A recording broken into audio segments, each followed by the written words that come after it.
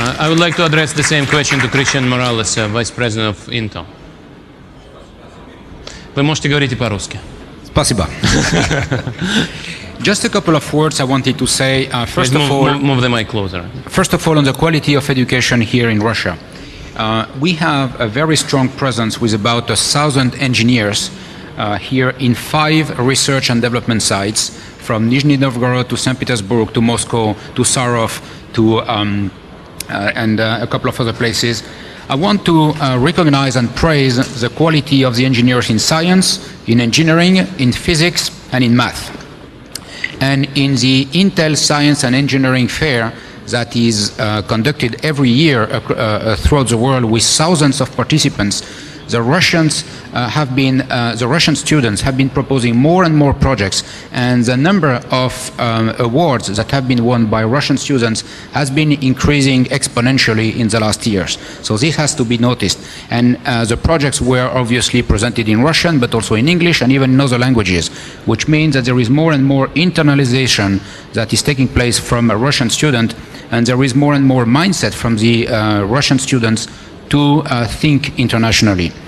I want to mention also that when it comes to very leading projects, which is what we are developing not only for today but also for tomorrow, the Russian teams we have here are involved in the absolute next generation architecture of microprocessor developments, in the compiler technology, which is absolutely key for software development, in the 3D graphics, in visual computing, which is the big next thing that will happen in terms of experience and usage models that will be brought to the users out there. So as Mrs. Sokolova was saying, it's maybe not a matter of quality, it's maybe more a matter of scale and a matter of being understood and known worldwide.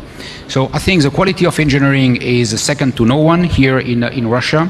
Maybe the things we have to spur more, and a lot has been said around this already, and I don't want to reiterate it, but it's to work more on entrepreneurship and scaling the projects to have a worldwide projection rather than only having a region or a Russian projection. Because Russia being so large already with so many states, there is a tendency to have a regional projection or a country projection, but not a worldwide one. And this is maybe the one where, by doing more international innovation collaboration, we can contribute to make, to work on some of the initiatives that Ms. Sokolova and the Minister were alluding to. Thank you very much.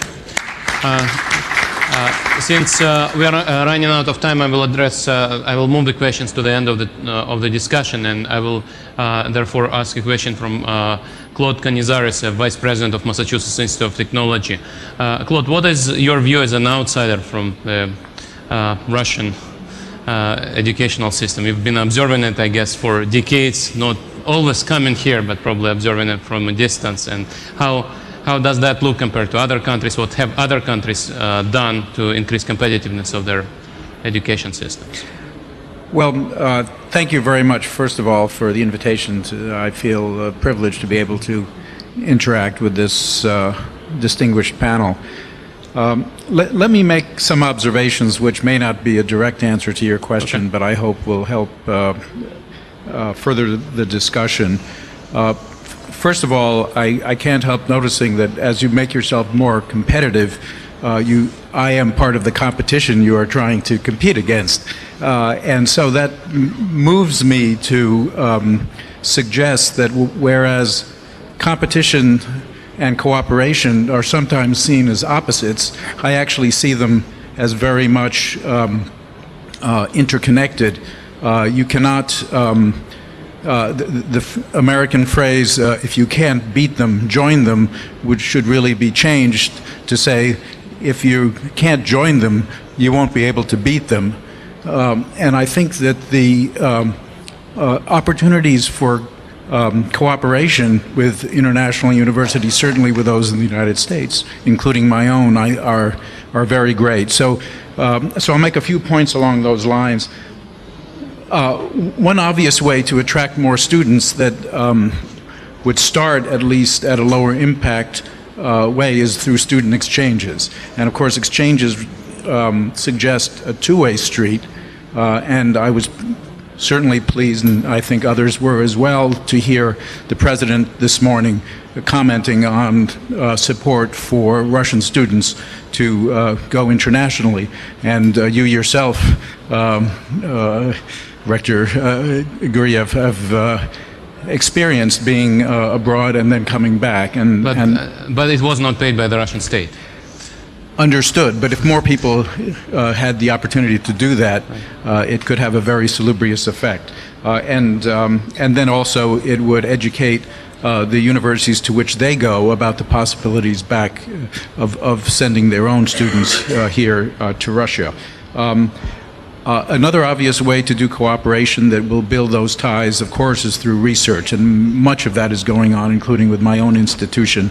And I think that that's coupled to the next point I want to make, and that is that it is the interaction and the combination of research and education together that actually can provide a very attractive venue for international students who might come here to take advantage of opportunities they may not find in their own institutions. And I would say, certainly at my institution, we find that that extends very much into the undergraduate as well as the graduate area, where it may be more commonly understood. Finally, I think it was Rector Livanov who first mentioned the sectoral nature of many of the universities in this country. That is something which I'm sure you are addressing and will continue to address. As you do that, you actually have the opportunity to remake a curriculum and maybe leapfrog the sort of disciplinary focus that most international universities are still built around, to create interdisciplinary educational opportunities, which is where a lot of the action is these days. At MIT, the two most exciting and explosive areas are in energy research, which crosses very much disciplines of engineering and science, but also, of course, social science and management, since the scale issues are so huge. And then the other one is the convergence of the life sciences with the physical sciences and engineering, which is a complete explosion. And so there are great opportunities as you remake and readjust your system to actually leapfrog and maybe get out ahead of some of the competition. Thank you very much, Claude. Claude упомянул слова президента. Thank you. Claude quoted President Medvedev, who said that he will support the program for which sends students abroad, Russian students abroad. I would like to ask Murad Safizadeh, President of the Harvard Club of Russia.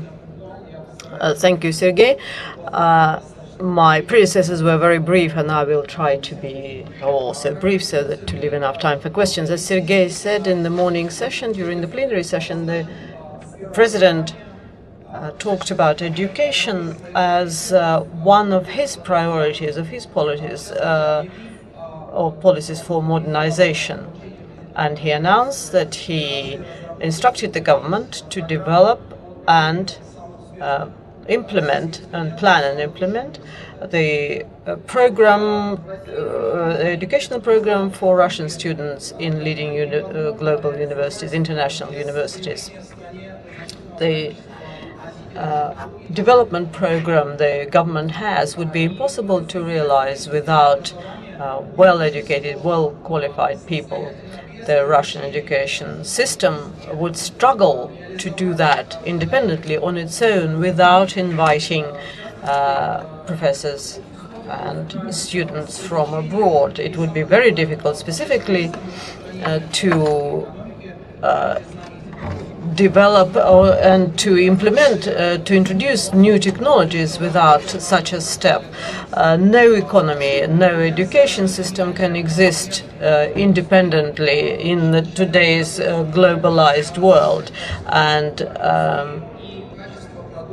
people, talented people, well-qualified people, and their knowledge helps every country. This program would help to increase significantly the number of Russian students who would go to study to leading international universities and then would come back to work in Russia, including working in the public sector, which would include the education system. This program is not an alternative to the Russian education system. It would help on that. It would rather help to implement faster PhD programs, for instance, here, because the graduates from foreign universities, Russian graduates, will come back and will teach. This program will accelerate those efforts which are and steps which are taken to modernize the Russian education system. Another question: is there demand for good quality education in Russia? I participated in the youth forum which preceded the main forum, and if you ask this question there, including potential students and the young entrepreneurs, their answer would have been a very loud yes. And so someone who was able to obtain very good education, I must say that this is a moral question. Do students have a right to a choice of education? I think yes. I'll switch over from one information carrier to another using modern technologies and say, why do we need a good quality education system? There was a lot of research conducted into productivity in the Russian economy. McKinsey, a global company, conducted such research and surveys, and Putin, our Prime Minister, mentioned that the main problem of the Russian economy is very low productivity. McKinsey say that Russia only has 1/4 of productivity that US have in some areas. We can increase it by many times by modernizing our human resource base, for instance. And we need to do that by using modern education technologies. Russia is behind many countries of the world in that, and I agree with our minister, with Fursenko. We should not compare Russia with Singapore. We should rather try to compare Russia with China.